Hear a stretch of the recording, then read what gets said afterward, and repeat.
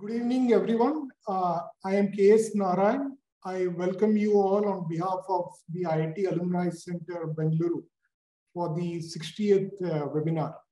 We have been conducting these webinars online since April 2020. This has been really a successful series, and in case you have missed it, you can find our previous webinars on YouTube.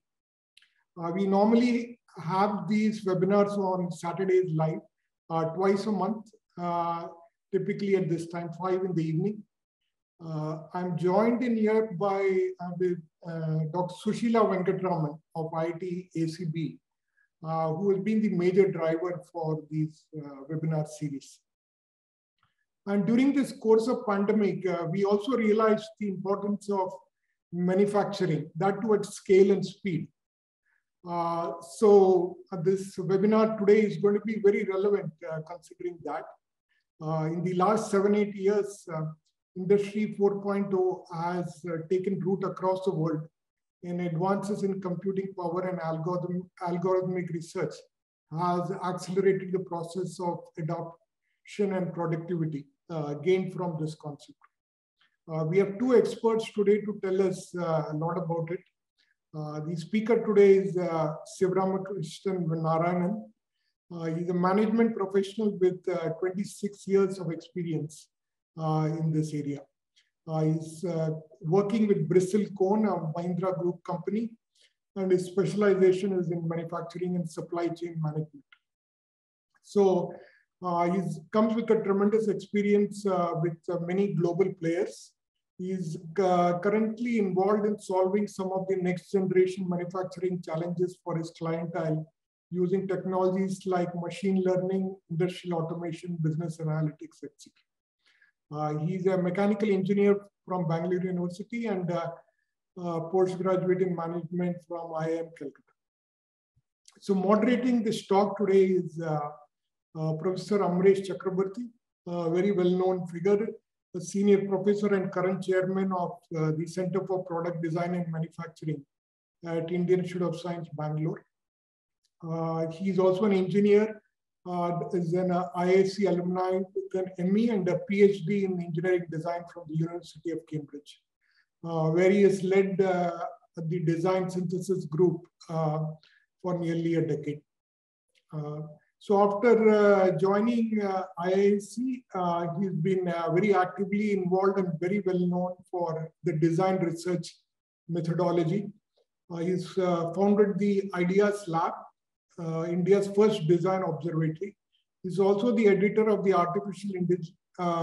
journal, the Artificial Intelligence for Engineering Design, Analysis and Manufacturing, AIE and DAM journal. I think it's a well-known journal in the field. So in fact, he's written a chapter titled, What is Industry 4.0 for India? A recent chapter in a Springer series book. So we'll have an interesting view from an academia also over this discussion. Okay. So with this short introduction, it's over to the speakers. And just before I hand it over to the speaker, I just want to let people know that they can engage with the speakers using the Q&A box, not the chat box. Please put in your question over there, and Professor Chakrabarti will be moderating it. Thank you. Thank you, Professor Narayan and Dr. Sushila and Professor Amresh. It's a pleasure to be here today. Pleasure to talk to you all about a subject that I have indulged in quite extensively. Just one last piece that I probably missed out. I believe, as a management professional, as a working professional, you should, kind of get your hands dirty in the subjects that you're interested in. So following that principle, I also acquired for myself a postgraduate program, a certificate from Purdue University after working for a year in the space of artificial intelligence and machine learning. So I finished this in the year of 2021. So this field and the areas that I'm going to talk about is so interesting and such a central part of what I do that I thought I'd be letting myself down and my clientele down if I don't have a better or more formal visibility of the topics at hand. So that's about me. And like I said, I'm happy to be here. And I will share my screen so that we can start the day's proceedings. I hope you can all hear me clearly. If there is any problem, please do type it up in the Q&A or in, so that the moderators can just stop me and we can rectify the problem for you. Can hear you, Krish. Okay. I'll just share my screen. And if you can confirm that you can see it. Yes, all good. Okay. Okay. Wonderful. So what I'll do is, I mean, it's a topic, you know, on the one hand, it is a passion. And as with people that are passionate about any subject, the rest of the world sometimes just gets bored out of their skulls. So what I've done is to try and keep it in two levels, right? So one is to try and see if we can cover the broad policy, the landscape that we are talking about here in India. What is the landscape of the Industry 4 in general? And then the second half of this day's discussion will be more focused around practical examples that I have seen worked on myself in various engagements for various clients, kind of without naming the names, because this is going to be a public accessible video, try and provide you a flavor of what happens, right? And how typically clients go about doing the work that they're doing. And it's fascinating. It is fascinating. It is sometimes brilliant, sometimes extraordinarily creative. Of course, extraordinarily frustrating for the people that are doing this in the field, because no good work comes out of simply luck. A lot of hard work goes into it. And that is something that I wish to highlight for those of you who are interested in this journey and you know, the end outcomes of this journey. So it's in two parts, one which is more policy and high level, another which is more examples and from the ground. And you know, any questions, any clarifications, any doubts anybody may have, please feel free to post it up and I'm more than happy to take them, along with Professor Amresh, my collaborator for the day. Let me get going. So what is this all about, right? So Industry 4, why is it 4? Why not 4.5? Why not 6? So there is obviously a lot of excitement about it. So I start with something that, you know, we see this almost in every technology that takes birth over the last 100 years, right? And this is a typical management person saying, you know, you don't even gossip, you know, and I'm getting more productivity per rupee of invested money. So when can I start, right? Everything is positive. So it's almost a silver bullet, right? And anything that we have seen in the last several years, whether it is a simple payroll application in the middle of the century, last century, or the ERP systems that we are all now very familiar with in the last 25, 30 years. My career actually runs in parallel to the growth of ERP in India. And everybody is almost always saying this will solve all the problems. So in fact, I'll just stay here for a minute just to summarize, you know, another humorous episode. So we were doing an ERP project for a very big company in the West, and one of my colleagues was in the room along with the CIO, and it was a little late in the day. And the expectations were running high from the client. And my colleague says from behind his computer, once we go live, if you post a wrong accounting entry, then a red light will glow in your room. So the CIO was obviously taken aback. And he said, how do you say that? How does this ERP tell me or you know, warn me that a wrong accounting entry has been passed? So my friend gets up, goes to the switchboard and turns on a lamp and say, this is how, because I'll see the accounting entry is wrong in the system and I'll go and turn on a lamp. So many times the way that things are done may not be all automated and you know, very slick. But at the end of the day, we from India, we have this mentality of getting things done. Many times it is great, many times it's not so. This one in particular, the Industry Revolution 4, offers us a chance to really become world beaters in manufacturing. So we will talk about how this happens, right? So what is Industry Revolution 4 and why 4, right? So the first revolution was really driven by the construction of railways and the invention of the steam engine, right? So if you all remember your history lessons from school, the cotton gin and the steam, James Watt and the experiments that he did with the steam engine, that's where the whole industrial revolution starts. And this lasted between 1760 and 1840, right? And this period of history was extraordinarily rich and productive in both scientific thinking and engineering. And this was the first industry revolution where things moved from merely being handmade to being more machine-driven, more scalable, and repeatable kind of work.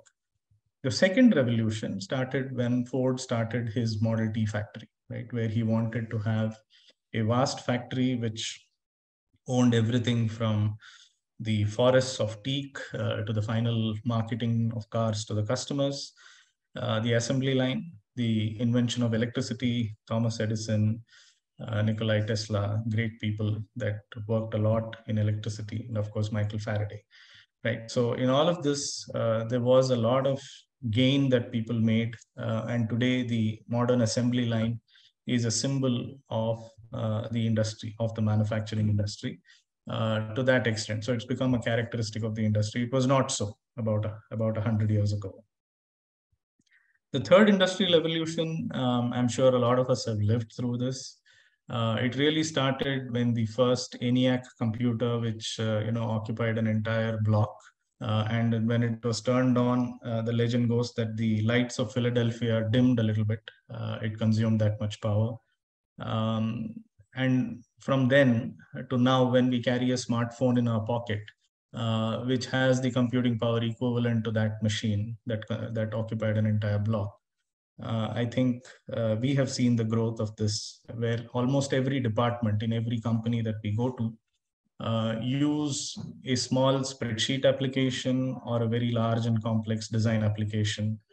Yesterday, in fact, I was in a company that manufactures components for the aerospace industry, and the laser cutting machines that I saw there, and this is right here in Bangalore, could have been in any advanced part of the world, and the computer that was sitting on it was just as powerful as an ENIAC, helping cut components for the industry, right? So this came about because of improvements in solid state microelectronics, and almost frenetic pace of adoption of computers in all aspects of work that we do today.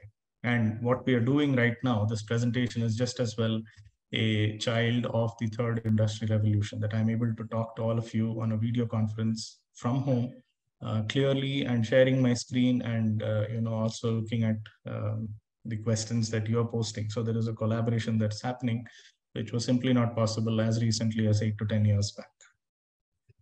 Now, this brings us to the fourth industrial revolution, which is now very interesting because very disparate, very unconnected or previously unconnected aspects of business have started getting connected. So suddenly we are seeing biology, which was earlier limited to a pharmaceutical industry or a biotechnology industry. People were specialized there. Now it is thrown open, and a lot of people are engaging in aspects that we previously thought was inaccessible.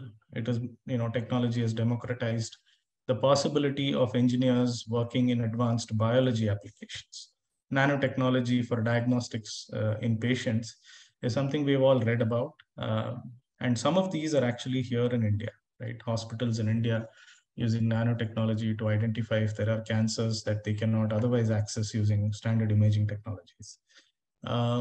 So a lot of these things which are otherwise unheard of and would have sounded straight out of a book from science fiction is now available to us. Who would have imagined that you can actually print human tissue? And we will talk about this in a little while. and the phenomenal work that is happening right here in Bangalore, right? And if you just go and type up some of the phrases, and I was just doing a simple thought experiment in preparation for this presentation. And I was typing things like Industry 4 in Bangalore, 3D printing in Bangalore, some experiments like this into a Google search bar. And within 0.35 seconds, 0.7 seconds, I got 1 million search hits, okay, for this kind of a very general, very casual search. And I'm sure a lot of those would be repeated or junk or probably not in Bangalore.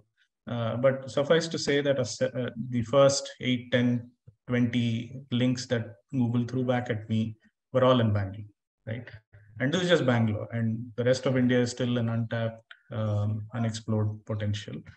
A lot of these companies are bringing together space technology, biology, engineering, physics, and of course, at the root of all of it, mathematics, advanced mathematics, in ways that we have never imagined before. And today, we are poised in a place where we can actually turn this to our advantage. It is for us to figure out what we need to do, right? So this is why it is the fourth industrial revolution.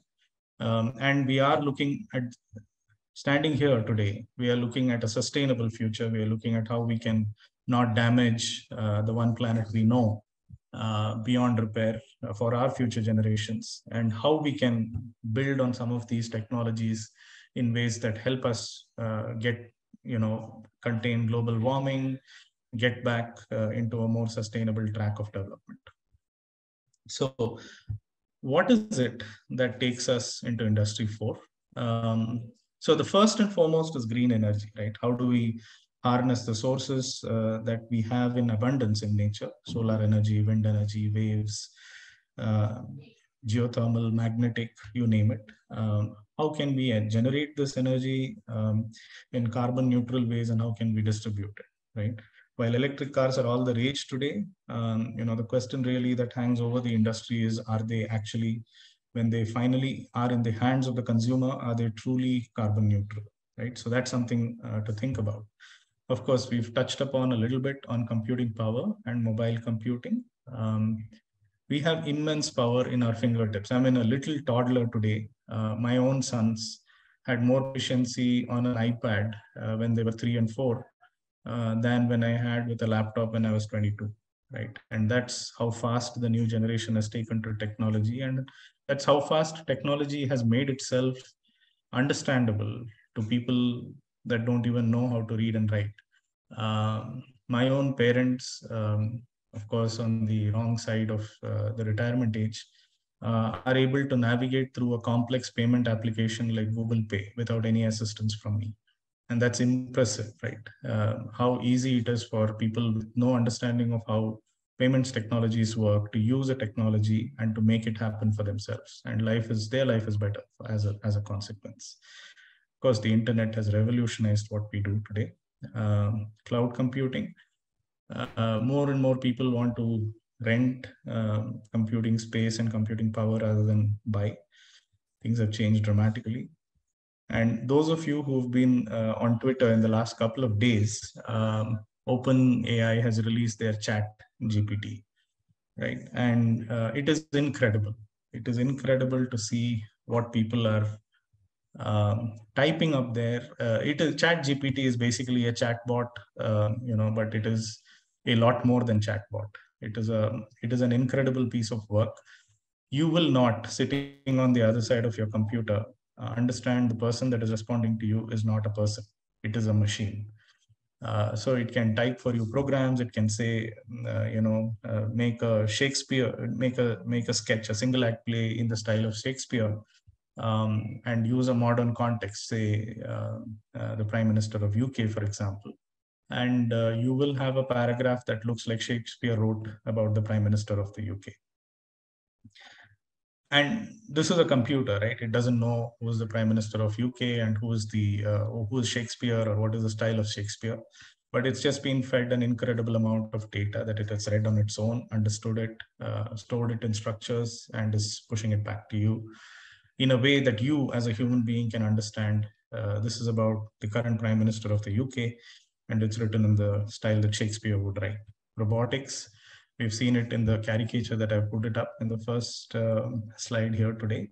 And we have seen several factories, whether it be Amazon warehouses or automotive factories or factories that assemble pharmaceuticals, for global supply and distribution, as we've seen in the Corona phase.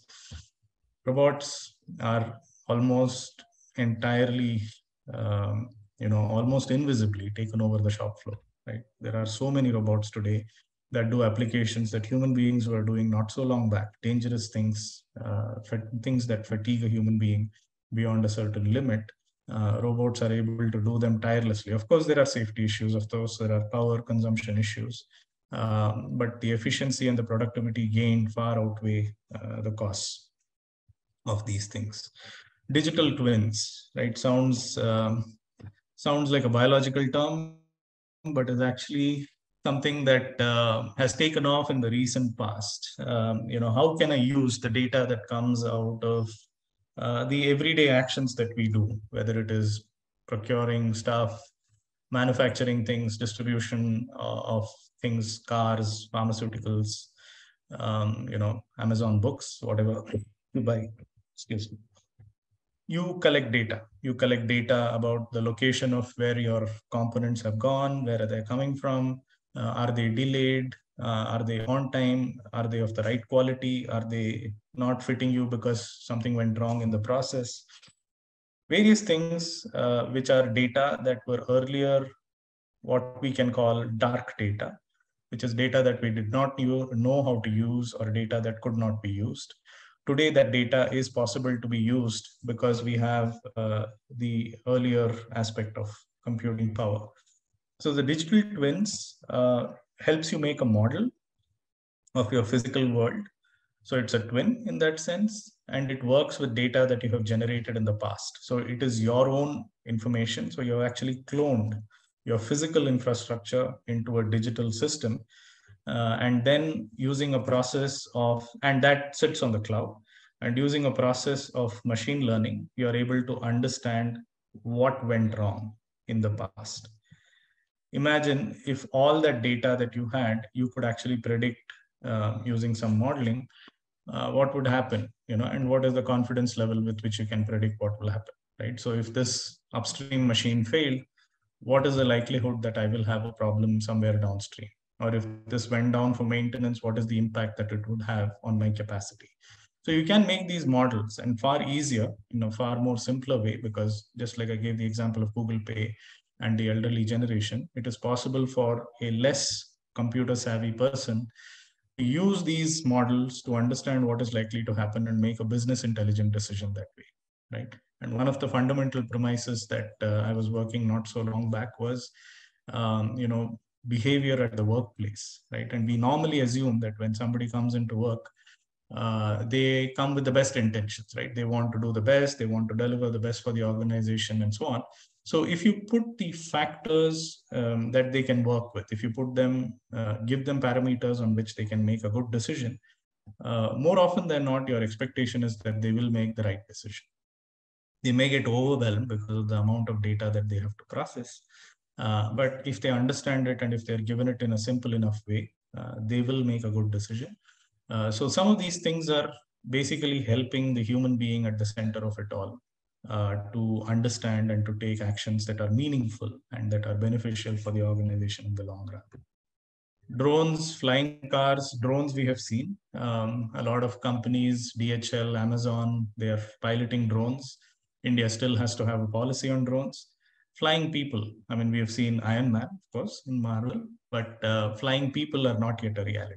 Flying cars are fast becoming a reality. Though I shudder to think with the conditions of Indian roads, how flying cars would be in India.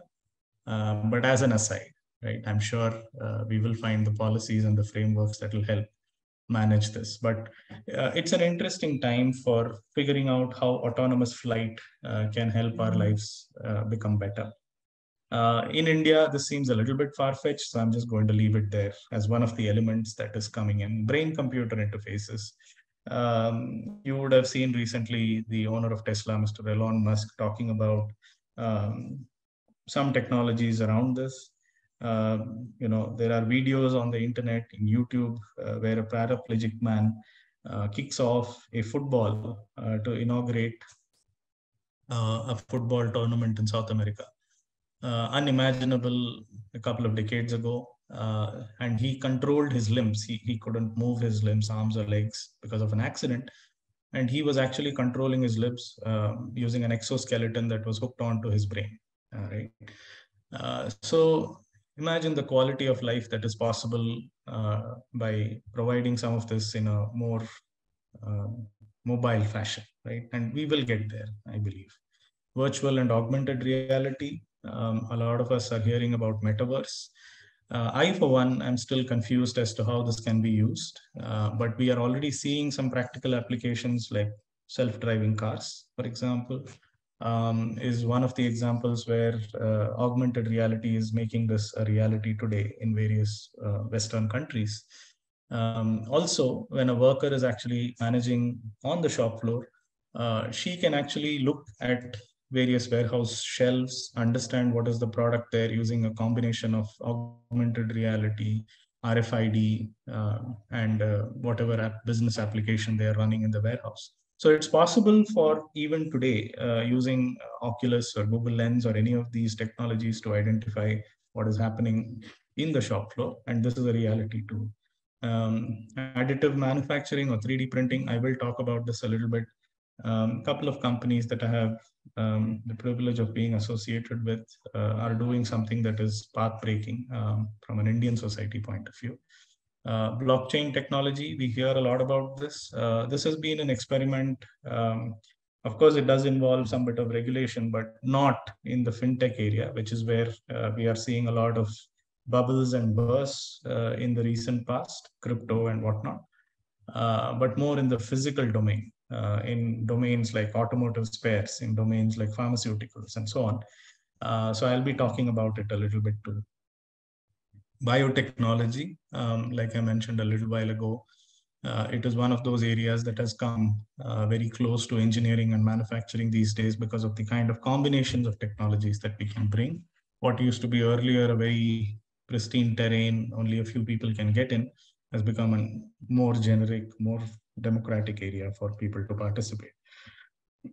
And finally, nanotechnology. A lot of research has happened in the last several decades in nanotechnology. Now we are seeing slowly the packaging applications of some of these things enter into even Indian industry, right? Because one of the things that the government has over the last couple of decades is how can we use the productivity and the gains for the agricultural sector, given the large number of people that are employed there. And food processing was one of the thrust areas for several years across multiple governments. And nanotechnology plays a part in that. How does it all work together, right? I think I've touched upon it a little bit.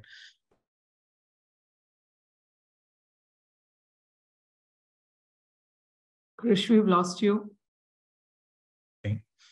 It is possible for us to take green energy on this side, what is represented as a set of windmills, into battery technologies, right? So we are seeing the explosion of battery supply chains in India. Even as recently as today morning, I was reading Amara Batteries is planning to set up more units in Telangana for, not just batteries, but also battery swap infrastructure. Of course, we have CFL lamps and so on, the mobile phone and the internet that we are seeing here, connecting up people and the machines that run drones and the factories and the robots that sit in the factories, right? Now, if you imagine this for a bit, it is not just the big blocks. Of course, this is the security aspect of it. It is not just the big blocks, the people, the security, the computers and the drones, but these lines that are actually connecting these various technologies together that are important, right? Now, just imagine if these were all, just to kind of relate it to our everyday life, and if this was a cross-section of an Indian society, an Indian state where there are people from multiple regions, multiple states of India living together, and somebody speaking Odia, and somebody speaking Hindi, and somebody speaking Assamese, and they don't have a common language. They don't have English or Hindi or any common language that they can talk to each other. Imagine how this communication would be, right? It is going to be hard. There are going to be, additional interpreters sitting here and there, which are trying to understand from both and then telling the other guy what the first person was talking. Here, these lines, this common infrastructure of data transfer and integration play just as much an important role as these objects themselves, right? So for us to understand this, the one network, open network, digital commerce that the government is launching, imagine thousands and thousands and thousands of Indian small industries or almost micro industries hooking on to this big network and being able to transact anywhere in India with people that may not know the language, but the computer knows what they're talking about. They know whether they are buying a piece of fabric, which this is not available in their state, or whether they are buying a machinery part which has a sophisticated amount of technology that they want to evaluate and take for themselves. So each of these components, including the lines, is important. The data transfer across these and the standardization of the data flows across these different elements of the entire Industry 4 network is very, very important. And most crucial is the part that says you need to be, controlled by a secure layer. At the end of it, security that you are not losing your ideas or your intellectual properties or even your data, simple things like your date of birth and your gender and so on and so forth to fraudulent people. That is something that is very crucial. And here is where I think the biggest challenge will be as we move forward, right? So this is broadly the Industry 4. What are the things that go into it, how they are likely to work, what are the important dimensions of this whole architecture. And I'm talking at the industry level, so the architecture is a little brief, and it's a very line diagram kind of architecture. But there are certain dimensions that we can deep dive into as we go through this discussion today, right? I will quickly walk you through my perspective, my point of view on what Industry 4 means for India, the advantages and the disadvantages and so on. Where are we? How have we journeyed in the last 40, 50 years? And then I'll take a small pause where I'll request my collaborator, Professor Amresh, to pitch in, because he has a lot of perspective from a policy standpoint, from an academic standpoint. And we will take a pause in a few minutes from now. So what has our journey been in the last 60 years, if I look at it? You can see that the manufacturing value added at constant US dollars, taken at 2015 rates, has been on a steep incline upwards, right? The proportion of labor employed in manufacturing also has shown a steep increase, right? And both these are coming from World Bank national account data. So it's publicly available. You can source it anytime you want. But if you look at the share of manufacturing as a percentage of GDP, the story is very different. The story is that we have been stagnating at around 15 to 17% in that ballpark forever. For the last 50 years, we've been at the same rate. And we are, marching. So the perception is that we are marching towards a $5 trillion economy. But manufacturing is somehow probably not got the memo, right? So there are still bottlenecks.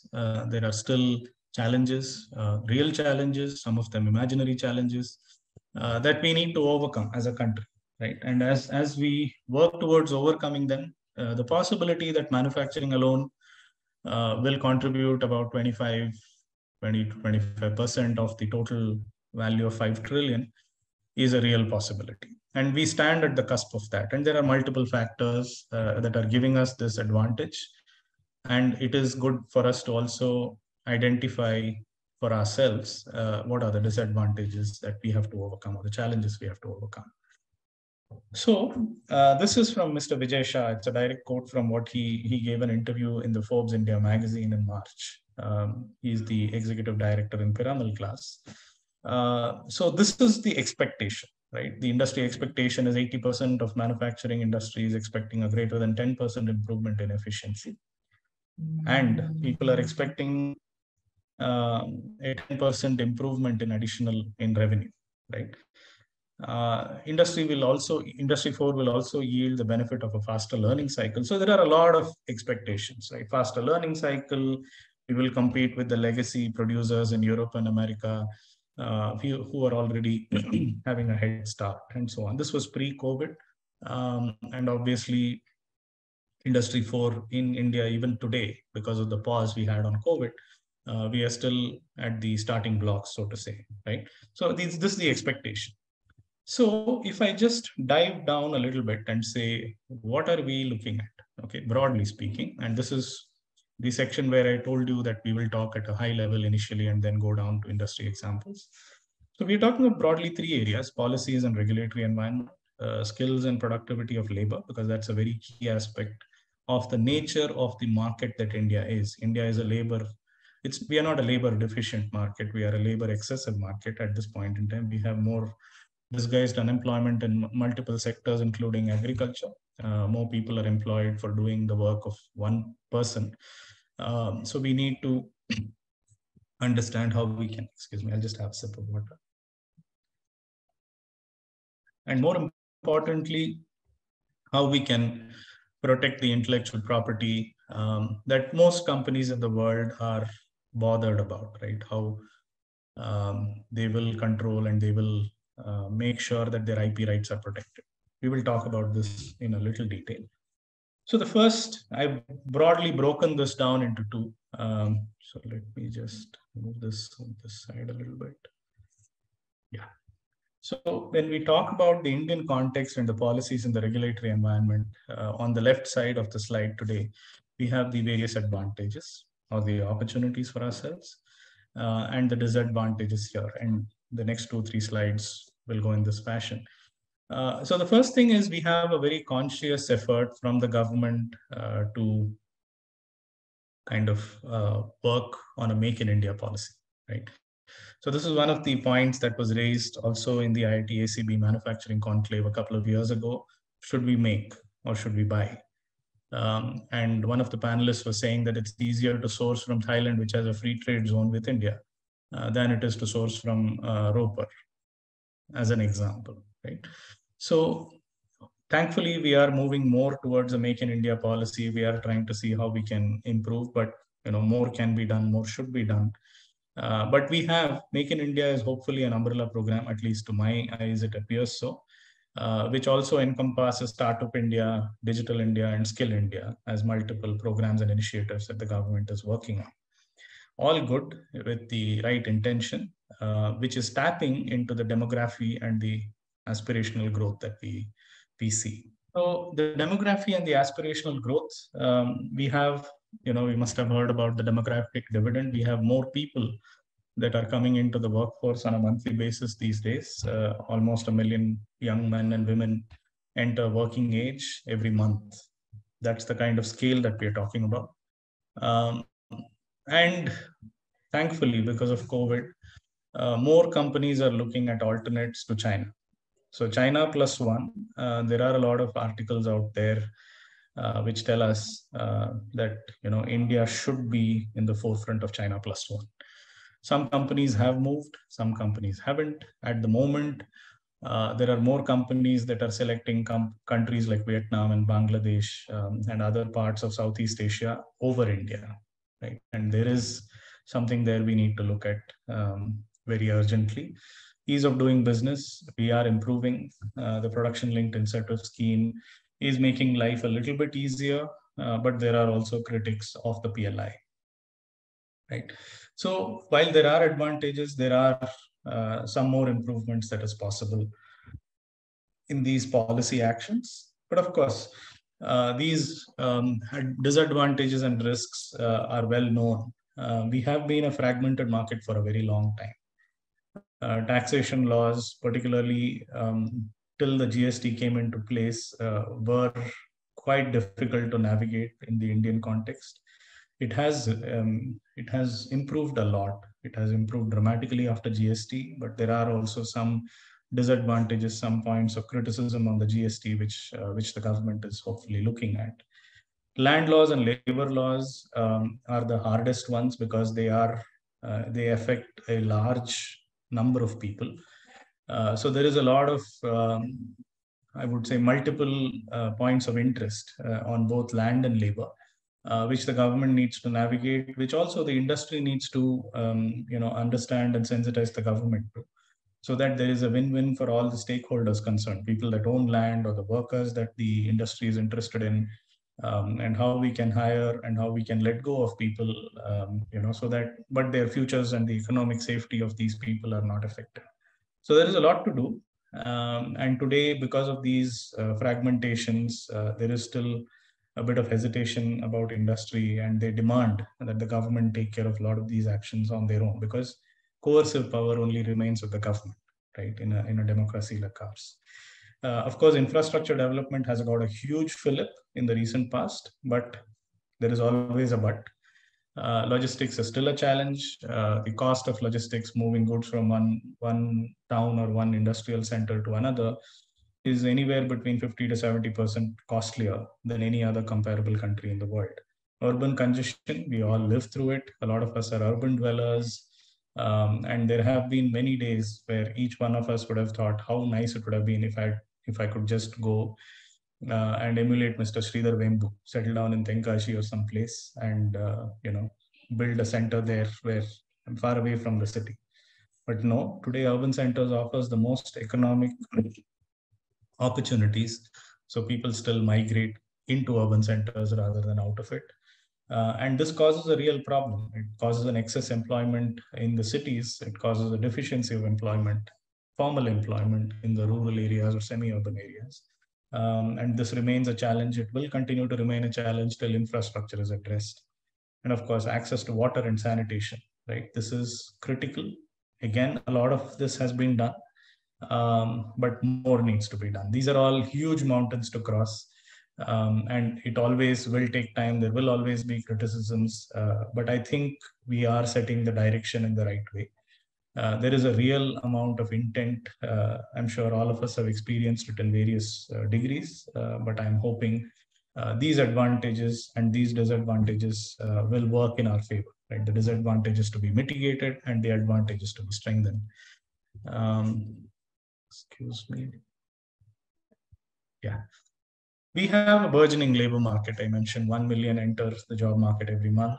We have, and I've categorized this very deliberately, a low labor participation rate for women in the workforce, right? Which means there is a large amount of women that are untapped, that are probably skilled, that can be employed in meaningful skilled work. Like, for example, assembling a mobile phone is something that a woman worker can do much better than a male worker, simply because the size of her hands are much finer than a male worker's hands, right? And that's biological, nothing you can do about it. So there are a lot of these fine electronics, advanced electronic assemblies that could be done. And we have a large low labor participation, and women in rural India are looking for better jobs, just like men are looking for better jobs. I'm sure a lot of them do not want to do the agricultural manual labor, and they would be benefited by a formal employment, given a chance, given an opportunity. And the government is putting a lot of effort in focused skill building, right? At the same time, there are, again, mountains to climb. If you look at it, infrastructure alone, which is our biggest problem to date in India. If you look at any foreign report, investment banking or investment reports, they mention infrastructure, and not in a positive way. Despite the fact that literally billions of dollars have been spent in upgrading the infrastructure, right, over the last, I don't know, 30, 35 years. A lot of investments have been made into ports, into airports, into road infrastructure, into inland shipping, but still more needs to be done. Infrastructure alone has a skill shortage of 103 million people. Automotive, 35 million. Transport logistics, 17 million. Healthcare, 12 million, 13 million. So if you look at this, these are the industries, these are the sectors where healthcare, for example, or transport logistics, or travel and tourism are sectors where women can be employed. They are safe jobs. They require a different set of skills, which probably a woman will readily bring to the table. And it is possible for them to be gainfully employed and grow and have a secure future for them and their families. Obviously resulting in huge economic gains for the government, for the community. But at the end of the day, we do not have training capacity. So if you have a young girl who's coming from a rural area and she wants to become a nurse, she wants to get trained, she'll have a few institutes. Those institutes, she has to pay a fees, or if the institute offers the training for free, who will pay for the training? Maybe she doesn't have the wherewithal to pay for training. So the first question is, will the healthcare industry pay? Their answer would be, why would I subsidize somebody's education when I can't benefit from it? And that's a fair question.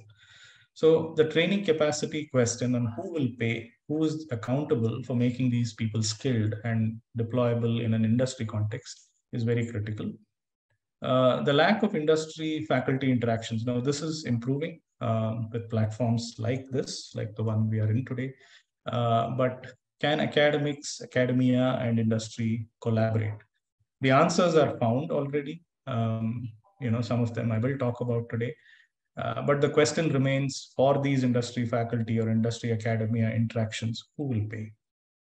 Right? If we have to do internships for students, if we have to do projects, industry projects by the academia, who will sponsor, whether the industry will sponsor exploratory research into some of these areas which are unknown today, right? How do I know what to do with a brain-computer interface, right? But if there is a practical application of that, I'm sure a lot of industry people would be immediately interested, but somebody has to pay, right? 3D printing, when it took shape, nobody would be bothered to look at it. But today, everybody wants to jump into 3D printing. So if there is somebody who can foot the bill for some of these exploratory discussions and research, there would be a lot more progress that is possible. So the question that we need to answer pretty urgently is, who will pay, right? Because it needs to make sense at the end of the day. That is the important thing.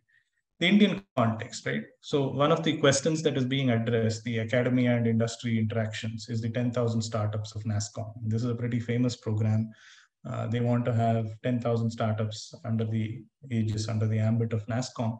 And they are growing, a lot of them. And a lot of them are doing phenomenal work, eye-poppingly, surprising work, right? In a very, very positive sense. And it's a huge matter of pride as an Indian, as a person of this country, for us to see the kind of work that we can do if we just put our mind and will to it. IPR regime is being modernized. Again, the criticism is that it's not being modernized fast enough. We are in compliance with TRIPS of WTO, but again, we need to do more, right? So the evergreening of patents is not possible. So there is a lot of resistance from Western countries who have patents, who are sitting on patents, to share that with our country. Of course, we have our own point of view on that, which says as a developing country, some of these patents ought to be shared so that the larger humanity will benefit. Alas, there is not many guys still around, like the inventor of the polio vaccine, who gave it away for free to the world.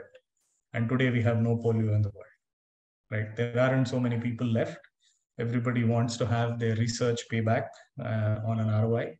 But yeah, I am a little bit of a romantic in these matters, that knowledge had to be shared. And the more we are able to share the knowledge, the better we all will be collectively, right?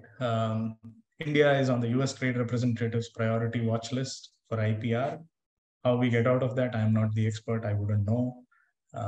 Weak data protection and data privacy laws. We are in the process of addressing this, and hopefully our data privacy bill, which is currently going through various committees in the parliament, will come out in a way that meets some of the expectations of the rest of the world.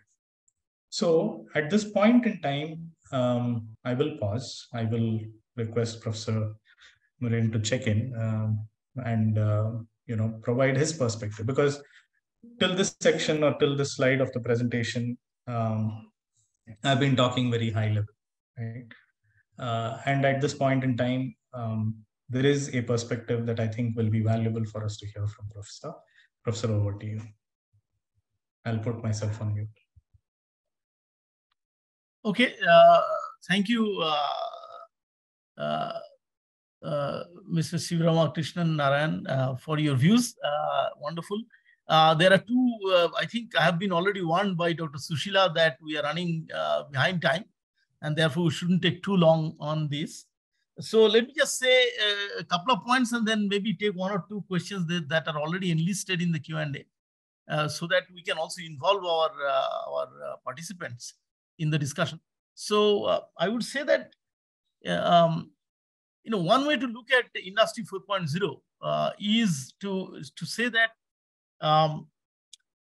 that from Industry 3.0, if you like, it sort of translates from automation or individual automation to institutional or organizational autonomy. That's the distinctive feature of Industry 4.0. Not that you have achieved it, but that's the ideal. How do you have a connected system where there can be connected intelligence with which more can be achieved with what is available? There is a question that is there. I would just start with that, and I'll just read it out because it's framed rather well by Mr. Raghuram. What are some first steps that a traditional company can take to embark on an Industry 4.0 journey without getting overwhelmed by the plethora of technologies? So please go ahead. So this is like they say, like eating an elephant, right? It's one small piece at a time. So the first thing that I would look at is what is the data that is available to the company, right? Where are there any tasks, any daily transactions that need to be automated, that can be connected in a different way? So to give you an example, I was visiting this company yesterday, which is in the aerospace business. And in the aerospace business, because of safety reasons and regulatory reasons, they will have to maintain an invoice for every part. Every single part they ship out of their company goes on a separate invoice. Now, this company makes something of the equivalent of 18,000 different parts. And obviously, multiple copies of the same part has to be invoiced out. So they run in the region of about 200 to 300,000 invoices a year. Now, if this were to be entered by a human being or a team of human beings every day, you would need an army of human beings doing this entry. This company has embarked upon a journey called robotic process automation, where a robot, a software robot, is entering the invoices into their ERP transaction system automatically. So they just feed the data into a standard format, and the robot actually enters the data, and they manage this whole operation with 2 people. Now, this is, at the face of it, you have actually lost the employment of 10 people that could otherwise potentially be doing invoice entry. But the question is, do you really want those people to do invoice entry, or do you want those 10 people that you could otherwise deploy in another more value-added job? And the answer is obviously the second, right? You would want them to do a more value-added work. So it's a small area where they have started. Now they have understood, okay, this is a good step forward. Now, can I do this robotic process, whatever, in other areas of my shop? Can I do this in my warehouse? Can I do this in some other procurement-related activities that I have today, where I have a huge amount of data or data entry, right? So it goes like this. It's an organic journey. It's not something that you should impose from top. Of course, there is a little bit of direction and vision required for the company. But areas where you can actually obtain a gain in efficiency, and some of those will be pretty obvious when you start, would be the way to go. That's normally how companies start these journeys. Look at one aspect and see whether you can fix that, and then you're off. You don't need to think about it too much. Okay, thank you. Maybe we'll just take one more question and then move back to your presentation again. And I will perhaps ask the following, that there is a, in a sense, and I'm just expanding someone's question here a little bit, that there is a, if Industry 4.0 gets implemented as it's being promulgated, right? Then you are going to have these millions of sensors, IoT devices, and so on and so forth that will be deployed in addition to the perhaps energy-intensive technologies that are already there. So I have seen and noticed that you have said green technology or green energy, but that alone is perhaps not enough. I mean, it's surely going to be far more capital intensive than it is right now. So how does it help us to remain or become more sustainable while being, Industry 4.0 savvy? So brilliant question, Professor. Thank you. So that is one of the dilemmas that we have today, right? So we don't see the impact of the large data centers that we, somehow implicitly consume. I mean, all of us are on Facebook or Google or Twitter or any of these or Amazon in various forms. And we don't really see the impact of these giant data centers that are running in various places that are today considered one of the largest generators of greenhouse gases in the world. So I don't have an answer to you. It is a very valid question. When we have sensors and when we have instruments that are generating millions of data points per single piece manufactured, we are going to have a huge data center problem. And I don't know what we have to do. It is definitely not sustainable the way we are managing our data centers today, and that's something to think about. But no, I don't have an answer for this. You're on mute, Professor. Yeah, sorry. I was just saying that this is the last question I'm going to ask before I give the mantle back to you for the rest of the presentation. Sure. And that's the following, because this is an oft asked question, right? I'm not necessarily expecting an answer, but I would still like you to deliberate on it. And that is, what does Industry 4.0 mean in terms of employment generation? Oh, I have that as a question as well. Right. So I will answer that in a little bit, if I may park this for the moment, because it is one of the questions that I have taken up to be addressed as part of the, the final set of deliberations. Brilliant. So then please defer that and please go back to your presentation. Sure. I'm sharing my screen again. If I can just get a confirmation that you all can see my screen. I can see. Okay. So let me go down now to the examples of Industry 4 in India. I'll spend a little bit this part of the presentation because I can't name the companies. They are all companies here in India that are doing this kind of work. But I'm happy to have a one-on-one conversation with any of you. Using nanotechnology for food packaging. I briefly touched upon this a little bit earlier. So if you're manufacturing chips, or if you're manufacturing, say, idli batter, okay, and a lot of companies are there in the market today.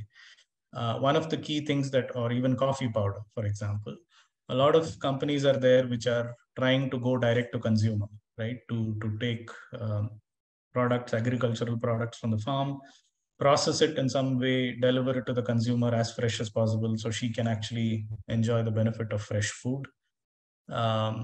And keeping it fresh. I mean, these days I find raw mangoes, which was for me a treat in the summer months, in the month of October and November, right? During Diwali, I was happily chomping down a raw mango. And that's an incredible agricultural feat, if I may say so. And some of this is part of the green supply chain or the nanotechnology enabled supply chain that we see in the food processing business, or even deep freeze or frozen supply chains that we see. So this has made food fresher, more accessible to consumers in even off season. And that's something that people are working on. And this is also to a certain extent applicable in the pharmaceutical industry, nanotechnology-based packaging. Using biotechnology and nanotechnology to manufacture artificial skin. I think all of us can immediately understand the applications of such a manufactured product. Natural skin is a difficult thing to source. Skin grafting is something that is required, unfortunately, in many hospitals for different reasons. But it is possible to treat this using artificial skin. What is even more incredible is 3D technology, 3D printing technology has gotten into the act as well. So it's possible for us to print skin. Okay, there are companies in Bangalore that can print liver tissue. And you heard me right. There are people that can print liver tissue. Okay. And a company that I have had the privilege of associating myself is in the business of printing corneal tissue, eye tissue, right? And there is a condition that causes incurable blindness. And there are about 6 lakh people, 600,000 people in India that go blind because of this condition on every year, right? 6 lakh people every year go blind because of this eye condition, which is peculiar to the South Asian region. And this company is in the business of actually working on a path-breaking technology that prints eye tissue that can cure blindness. Imagine the societal impact of this, right? So this is, somewhere it goes beyond just manufacturing, it becomes inspiration, right? A lot of this is happening right here, and some of it is in Bangalore, using blockchain technologies to prevent counterfeiting. Now, this is an old, in relative terms, an old problem. Fakes in pharmaceutical business, right? Fake tablets, the unfortunate incident of young children dying in Ghana, I believe, consuming substandard cough syrup, and also maybe spurious medicines or spurious spares in, say, machinery or automotive parts, spurious parts which cause accidents and death. So can we use blockchain technologies to prevent counterfeiting? Can we use a permission blockchain with security in place so that we can only allow trusted parties to join? So this is a wonderful application of blockchain which doesn't cause monetary loss, which prevents actually the risk of death because of spurious parts or spurious medicines. Saves lives, saves cost, because otherwise manufacturers have to spend lots of money countering counterfeits in the shop, in the market. And this is happening right here. Okay, some of the biggest pharmaceutical companies in India, in the West, in the western part of India, for example, have been experimenting with this for at least a decade till now. So, like I was mentioning, a small part, which is something that offers an advantage to you as a company, if you start an experiment there, and if that experiment is successful, then you can actually start moving it into other areas of your business. And this is one of the best examples I can give you of using blockchain for counterfeit management or preventing counterfeit. Using drones, automated guided vehicles, right? So very recently, we may have read in the news about Reliance acquiring a company which is in the business of autonomous guided vehicles in a warehouse, right? And that's their business. This is an Indian startup that is making this happen. There are large warehouses with say, for example, Amazon or the Indian company Udaan or urban company, Urban Ladder, which is the furniture company, or Pepperfry. Huge warehouses where you do not know where your product is stocked in the warehouse. It's possible for you to deploy some of these things. I have worked in steel factories for a bit. And one of the biggest challenges in steel is to identify the specific piece of steel that you need to ship to your customer. And having a drone in a yard, which could be a kilometer long, can be a massive advantage, right? About selecting and loading that particular steel coil or steel slab onto a rail wagon. Also cars. I mean, we've all seen, those of you who've seen automobile showrooms or automobile yards. Again, it runs into a couple of kilometers and there are literally thousands of cars of various colors that are parked in these yards prior to shipment. Identifying those cars, where they are, and then picking it up and putting it on a truck for it to be shipped out is a big challenge, right? And there are people trying various things, including 5G technologies. And drone is something that I have seen personally happen, right? And this is a very simple application. Today, what happens is a worker goes every day, morning, afternoon, evening, walks through the yard, make sure that the car is in the place where it was supposed to be marked, right, in the system. If there is any change, then he makes a note on a paper, then it goes back into the system. They actually update it. A drone, on the other hand, scans the RFID that is pasted on the car, directly updates the system. There is no worker. What the worker does in 6 hours, the drone does in 15 minutes. And there couldn't be a more dramatic productivity gain that I can say in this. And this could be a car, this could be a steel coil or a steel plate, or any other large equipment that is in a big yard that may run for several kilometers. Blast furnace, right? One of the biggest challenges of energy consumption in the steel industry is how and where you position what is called the oxygen lance, right? So steel making involves a lot of injection of oxygen into the process. How do you position the oxygen lance? When do you inject the oxygen? At what angle do you inject it? Depends on a lot of furnace conditions that are not known. That happens dynamically, and you melt typically anywhere between 150 tons to 200 tons of steel in one batch. And it's a very dangerous environment, right? So the person that controls the oxygen lance looks like somebody from outer space, right? He's wearing, typically it's a male, it's a very exhausting job. And he is standing there in 70-degree heat, trying to manage an oxygen lance that has to be pushed into a live furnace. But if you have a machine learning model, then the oxygen lance can be actually positioned by a robot that can do it far more efficiently and far more accurately than a human being can. And this is something that is already happening in some of the Indian steel factories that I have visited, right? So this is another very good example of how you can make a small beginning, because this is a typical case where the work environment is dangerous, and you need a lot of accuracy as well. And it's hard for a human being to maintain accuracy in a highly toxic and dangerous environment. Using computer vision to identify workers' action on the shop floor, right?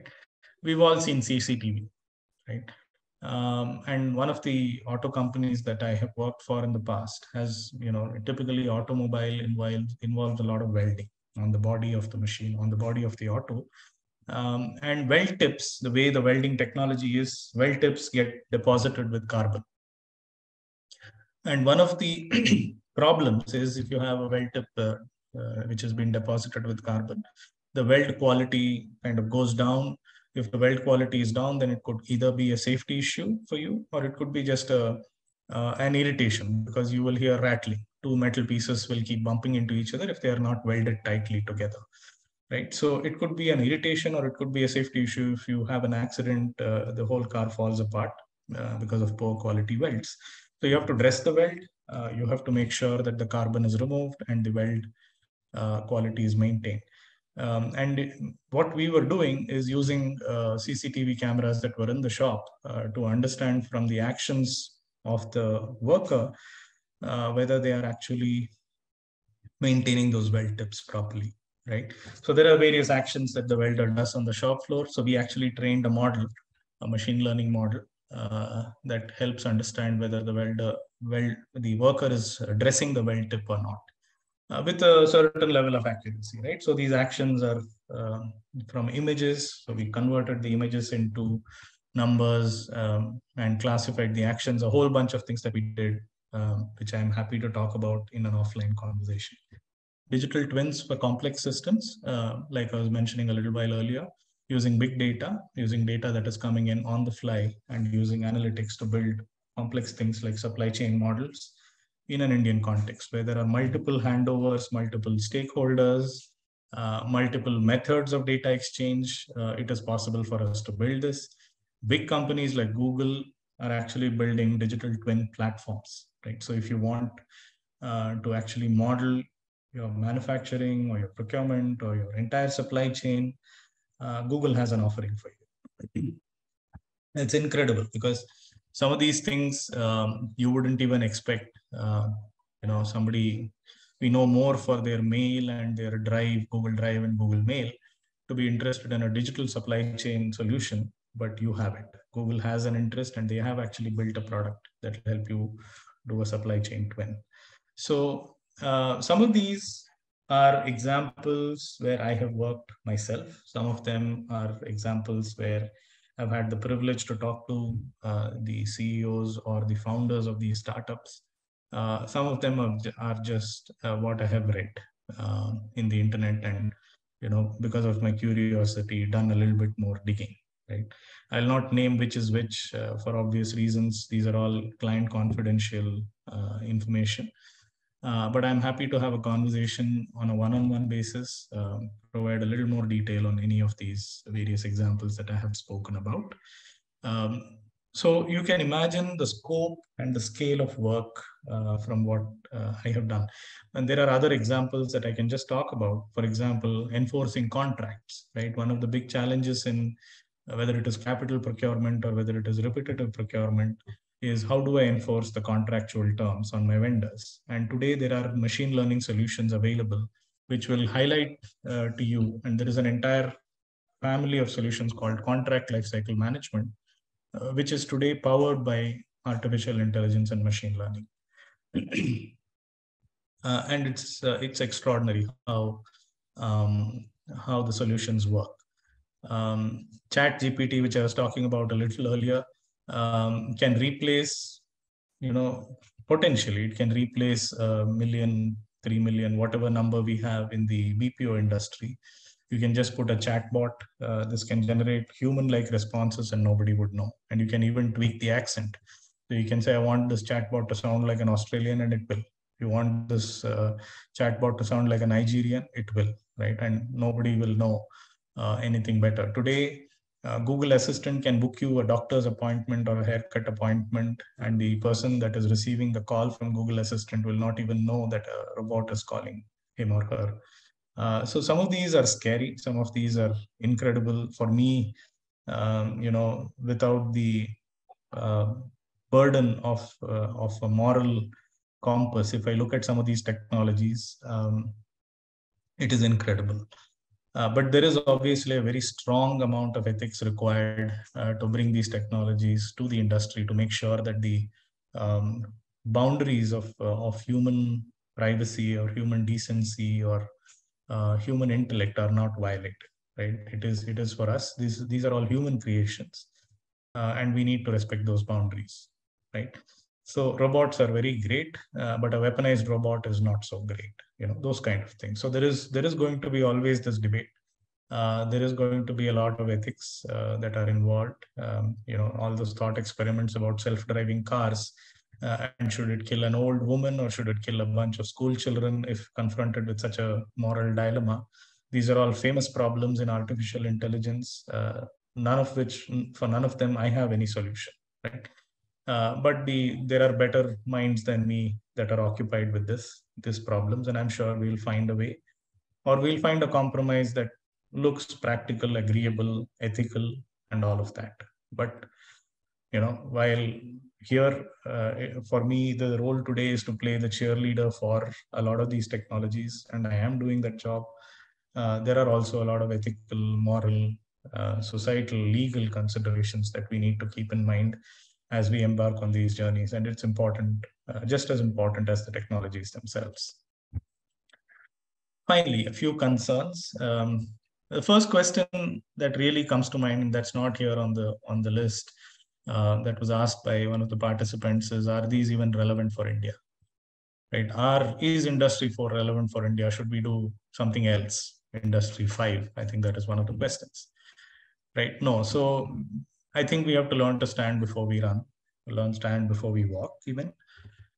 Industry 4 would be the place where we go. Of course, Industry 5 is already taking shape. Technology always advances in leaps and bounds. But we as a society need to adopt those technologies that make sense for us.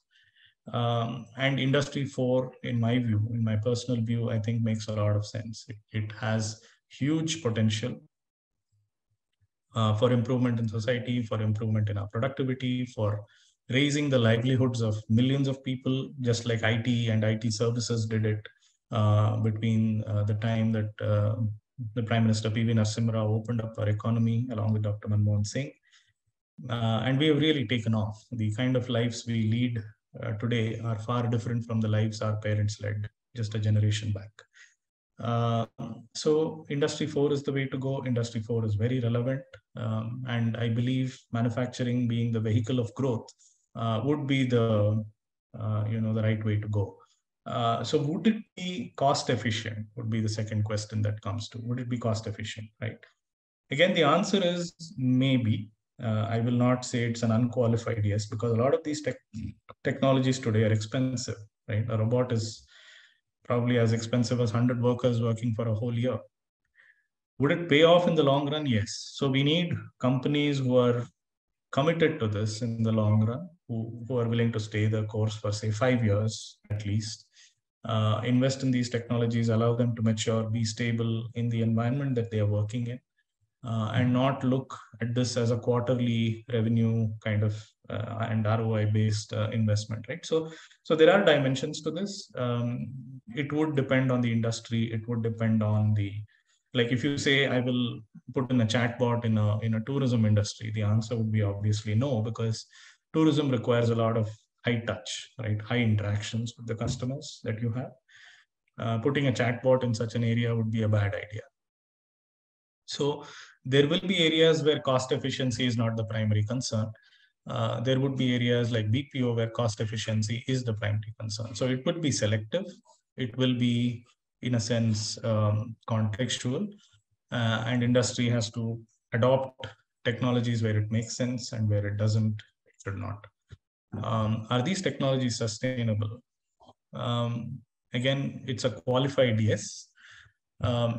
Exactly the question that Professor asked earlier, that if I start putting 1,000 data points per every piece of manufactured item into a data center, will my data center not become a huge carbon energy, carbon green gas generator? The answer is yes, it will.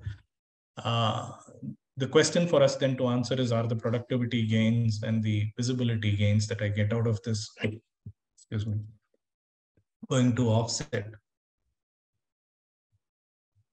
these gains, these disadvantages that I'm getting out of greenhouse gases? It's a qualified yes for now, because I, being more from the manufacturing and the industry side, a technology like this offers immense possibilities for productivity and growth. And those are the two primary factors that play in my mind. Sustainability is something that I'm still learning, how to build sustainability in the solutions that we bring as consultants to our clients. That's something that I don't have the wherewithal to answer today. But the answer should be yes, they are sustainable. They should be made sustainable. Will we give away our inherent demographic dividend advantage? You know, we read a lot of articles saying the next 30 years, we have a lot of young men and women in the workforce. We have, you know, our young people will go on till 2060. A lot of us will not have any careers left at that point in time. But at that point in time, the demographic dividend will end for India, because already growth rates, birth rates are falling. Will we give away our inherent demographic dividend? The answer is no. I would say no. We are not giving away our demographic dividend by adopting these technologies, because a lot of the people that are coming into the workforce will work in jobs that we don't know today, right? The jobs that will exist in 2030 will be dramatically different from the jobs that we see today. And for reasons I cannot fully articulate in a conversation of this nature, but there are several things that didn't exist as recently as 5 years ago that exist now. You hear a lot of data scientist roles. If I had asked you a data scientist in 2010, 10 years back, I'm not sure if I would have got a consistent answer across 3 people, let alone a large audience, right? So there are jobs that we have today, like YouTuber. YouTuber was not a job in 2007. Today, there are people making millions of dollars by being a YouTuber or a TikToker, for that matter, right? So some of these things are they are curious. They are curious phenomena of our society. Some of them are here to stay. Some of them will go away. But one thing is sure, that we will not give away our demographic dividend, because the young men and women will be doing a lot different jobs that will be freed. I mean, just imagine, we have, I don't know, close to 1 million sanitation workers in India. And if we had sanitation robots that cleaned up our drains, that's 1 million people that we can otherwise employ, right? I'm being a little bit dramatic here, but you get the picture, right? Do you want your young men and women to be sanitation workers, or do you want them to do something more meaningful? If I ask that question, the answer would be obviously no. I don't want people to be sanitation workers. They are doing sanitation work because they don't have any better opportunities. So if I can create those opportunities by using any of these technologies, then I have some dramatic impact on the society. Maybe all million will not get out, maybe half of them will, but that's a dream that we can all aspire to have. Do we have necessary skills? No, at the moment. And one of the big things that we need to do, the soft infrastructure for training, not the variety of training that we get to write IIT entrance exams, but the training that makes a real economic difference to the people that are not writing IIT exams. Government jobs across India, whether it's in the south, north, east, or west, have applicants. For every seat, there are 100 applicants writing that exam, and people overqualified, not getting jobs for years, and so on and so forth, because simply they don't have the skills and they want a government job to just secure their future. Can we secure their future through skills? The answer is yes. We have to provide those infrastructures to them. And the more we make our people skilled, the better we will be in a position to use these technologies and grow. The impact of skilling our people, making use of their skills to open up opportunities that did not exist before, is immense, right? I mean, I cannot overstate the importance of skills and learning. And I think India is waking up to this possibility that we may lose our demographic dividend if we don't skill our people adequately in time. So there is a lot of thrust. There is a lot of importance being given to skilling people, to educating our children in the right way so that they come out with literary and numeracy skills that can earn them a rupee in the market, right? And that's important. It's important for us to build meaningful jobs. Will they take away jobs from new Indians? No. The answer is no. They will actually free young Indians to take up jobs that make sense to them in the longer run. And this is something I believe very strongly. At my heart, I'm a very technology savvy, technology friendly person. So I believe technologies will free us, will make us more productive. I see the positive effects of technology on society. And that will result in leverage for our young Indians. I'll give you a small example. I was volunteering for giving my time for social causes. Diversity and inclusiveness in Indian society is pretty low. Those of you who've traveled in and out of Bangalore would have seen Mitti Cafe in the airport. Now, Mitti Cafe is a cafe by a young Indian who has taken upon herself to provide employment, meaningful employment for disabled people, people with Down syndrome, people with hearing disabilities or blindness and so on. And they have a lot of pride in the work they do. They actually serve, it's a cafe. They serve you snacks, tea, coffee, and they serve it with such joy. Your heart is filled, not just, you're craving for tea or coffee or a snack, but you're just overwhelmed by the amount of pride these young men and women display when they're doing something as mundane as a job serving tea or coffee to people. Right? Now, imagine this multiplied 100-fold if you were to create jobs for disabled people because of artificial intelligence or machine learning or touch sensors or any other different types of technologies that we have today, robots. You can imagine virtual reality, augmented reality. You have a person who is a hearing disabled person who is working in an Amazon warehouse, and she is able to look at a warehouse shelf and understand what is going on in that shelf. What is the product? What has to be packed next? What has to be, where should it be shipped? She makes those decisions because technology is facilitating. Today, we see a lot of blind people that are able to use a computer like this, like a laptop, because there are voice-activated commands, right? These are all small examples of how we can bring technology to help people with skills or abilities lesser than an able-bodied young man or woman to be productive, right? Instead of serving coffee and tea, if such a person was also able to make a mobile phone or send out a package to a customer in some part of India, that person would be so proud of the job that they are doing that they will actually bring 10 more people into the work life, into the work stream, right? And these are small jobs. These are not, I'm not talking of some rocket science kind of jobs. These are everyday jobs. These are required to keep our wheels running. Healthcare workers, there are so many opportunities which technology can open. This kind of technologies can open, that I don't believe that jobs will be lost. I believe jobs will be created, right? So that is my take on this whole thing. That brings us to the end of the hour. I have some references in the deck. I'm sure this will, be of much use to you. These are all on YouTube. They are available publicly, and I would love for them to be watched by you. There is a TED talk. There is something around Industry 4. There is a lecture. Please have a look. I mean, these are incredibly insightful videos. Please have a look, and I hope some of you can make a journey start. One last thing, right? What kind of skills do you need today? That is one of the questions that came up. Sorry, I'm just looking at the Q&A.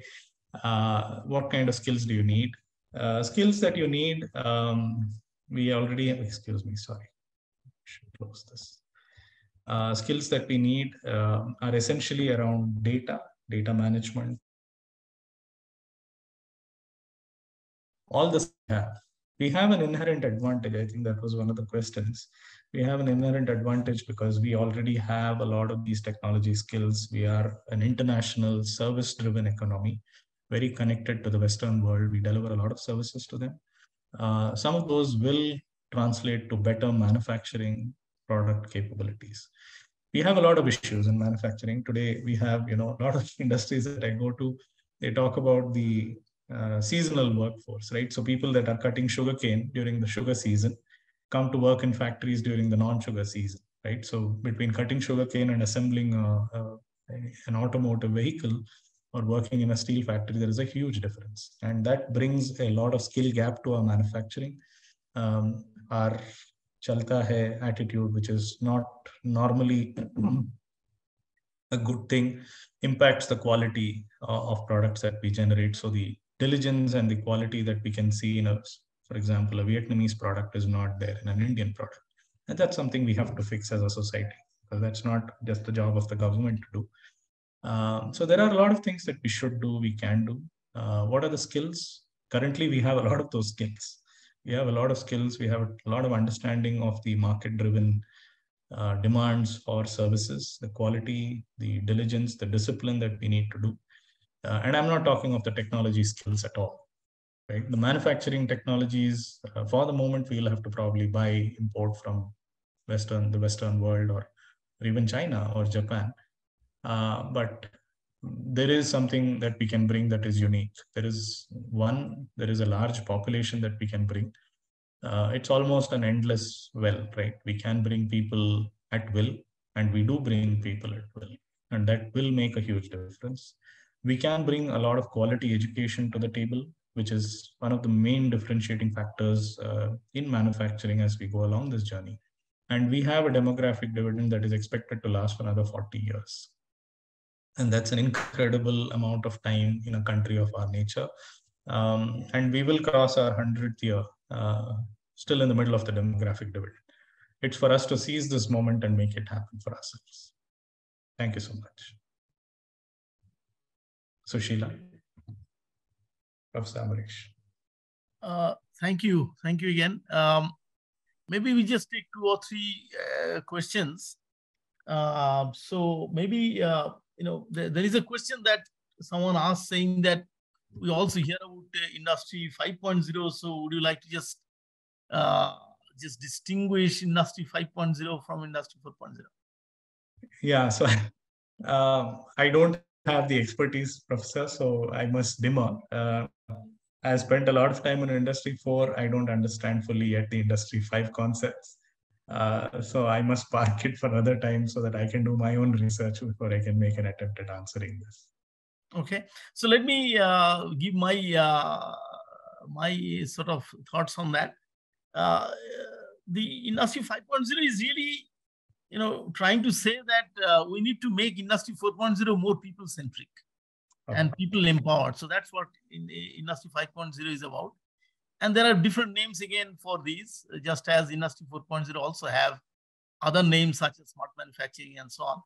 And Japan, for example, calls it society 4.0 or 5.0, I think, because they sort of look at it as the pre-agrarian society to agrarian society, then industrial society, information society, and so on, right? And finally, now the kind of society that we'll be looking for, where it is human-centric society. So that's the sort of, I think, the paradigm of thinking. I'll just move on to the next question. I think these questions are asked in multiple ways. One, we are worried about the competition from countries that have better cost advantage and also countries that have better, what I would say, knowledge advantage. Then, somebody has also asked, Israel is more innovative, why can't India be, and so on. So, a single question, which is that, what's the distinctive nature, apart from democratic dividend that you have already spoken about, that distinguishes India from others, so that it can also have its claim on a portion of this pie?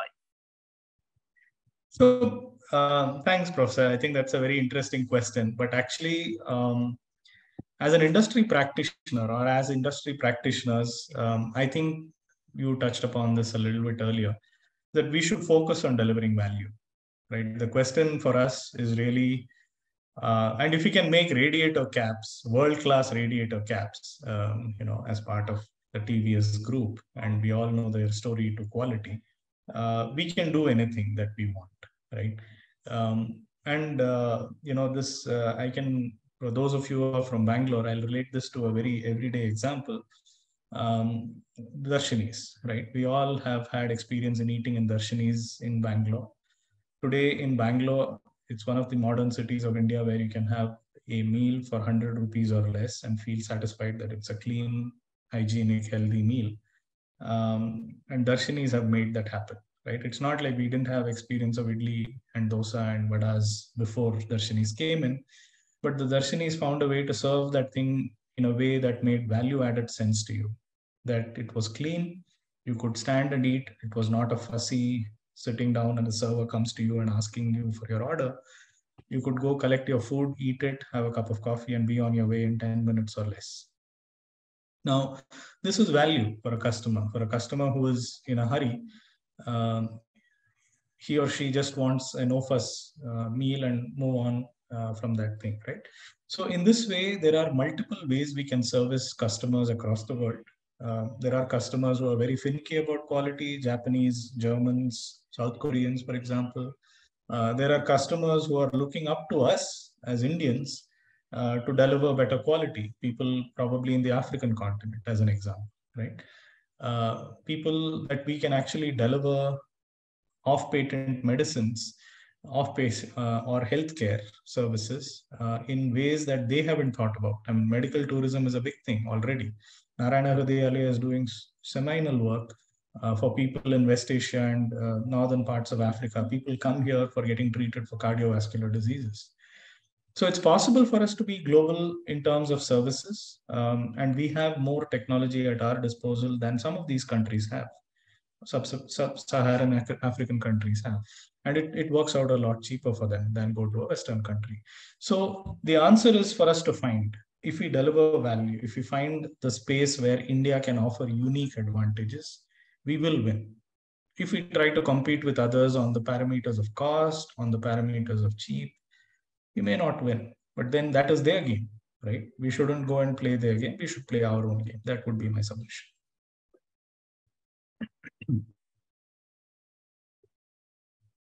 Professor, you're on mute. Sorry. I was just going to say that I'm going to add one point, and that is the following. And that's sort of the question of, is Industry 4.0 for us? I think the answer is an emphatic yes. And the reason why it is an emphatic yes is that we need to ask this question. The moot question is the following. Can having data, can having connectivity, can having analysis of that data provide value for any of the bottlenecks, problems, opportunities for you? And if the answer is yes, then yes, Industry 4.0 is for you. And if it's not, then it is not. So I think, I don't know how long more we have, but we don't have a great deal of questions at this point of time. So I'll say that I would like to profusely thank you for bringing a very wide array of points together. It's not easy to give a talk on Industry 4.0. And you have done a splendid job, and I'm thankful to you for that. And I'll pass it on to the organizers. Thank you. Thank you. Thanks very much, Professor Amrish Chakrabarty and Krish.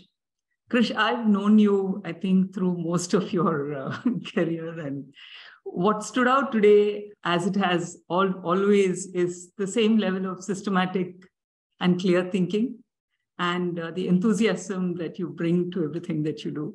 So thank you ever so much for taking this up, and thank you for being here and doing this wonderful talk. I thought the positive tone and especially the examples of the great innovations that are going on right here in India was really, really nice. And the question then is, how do we take advantage of all this good stuff that is happening to get to that 5 trillion economy that we want to become? And you mentioned that that from this 15% contribution of manufacturing that we've stagnated at for half a century to looking at moving to 25% of the GDP is not a pipe dream. It is something that can be achieved. Okay, so just a few key takeaways from today's session. We looked at various stages of evolution of industry, and the first, second, third, and then the fourth revolution, which is really industry, what we call Industry 4.0 today. And the key thing there is the cross-disciplinarity of various areas, the physical world, the digital world, and biology. So that really is the heart of what has enabled Industry 4.2 to become what it is. And then as a bonus, we had Professor Amrish talk about what Industry 5.2 is, which is really a people-centric paradigm. We looked at the building blocks of Industry 4.2, the technology foundations. But for me, the more important thing was, I think we've kind of heard all of this, and we've also heard about them, many of these things in our own webinars here in bits and pieces. But what was very nice was painting that picture of how it all falls together to become Industry 4.2.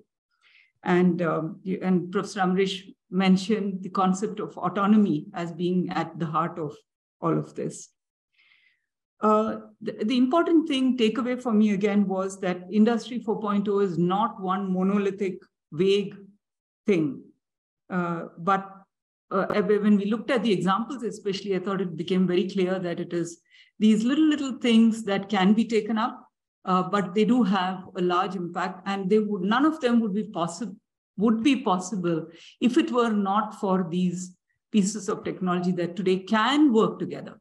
And it's not about each of them individually, but the fact that they can come together and deliver something in an integrated manner.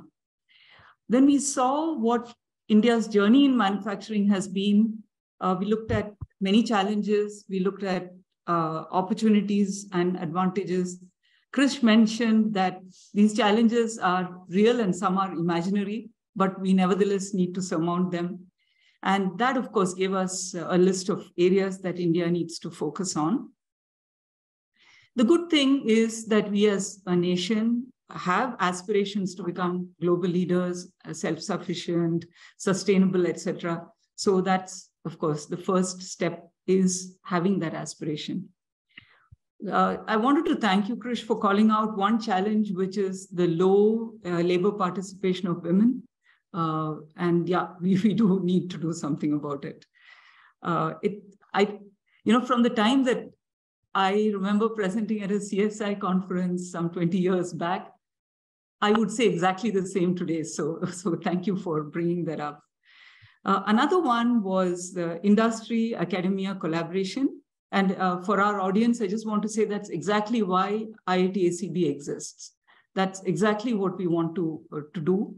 to enable the IITs and other institutes and industry to work together, to collaborate, to do something that is substantially larger than what anyone could do on their own. So please do talk to us. I've posted our email here. Please do write to us. We are happy to engage and collaborate. Then finally, we looked at how does a company actually get going on this Industry 4.0 journey. And Krish said, start with single areas, things that do have an impact, but start with a single area, and then the journey kind of just progresses and happens. We saw many examples of what is happening right here in India, and especially the fact that we have corneal and liver tissue being printed right here in Bangalore is absolutely fascinating. And then we saw real life examples of blockchain, guided vehicles, computer vision, and how they make a difference, even if that is to a specific area, how that really makes a difference to the company, and obviously from there to industry as a whole. I thought the example of the oxygen lamps in blast furnaces was particularly pertinent because that is an area where we are, human life is at risk, and here's how technology can actually help. We ended the presentation with many questions and concerns, such as cost efficiency, sustainability, relevance to India, the impact on labor, etc. So many of those issues. New jobs of the future, and they are going to be so different from what we can even think of today. So there's no point kind of thinking about all of that. It is going to be different, and we know that. We looked at the impact of all of this on society. The heartwarming story of Mitti Cafe I thought was very nice. But what it brought to me is the fact that there are young Indians who are doing some phenomenal work. And again, that strikes a very hopeful note for a very, very exciting future for our nation. And that was a nice place to end that. So thank you all very much for attending and being so interactive. And the questions are so important for us because they are what enrich the whole conversation. And Professor Amresh, thank you very much for being here. We couldn't have asked for anyone better to kind of really bring this presentation together. And Krish, thank you ever so much as well. Thank you. Okay. Thank you. All right. Thank you. Bye. Good night. Thank you. Good night. Thank you. Bye-bye.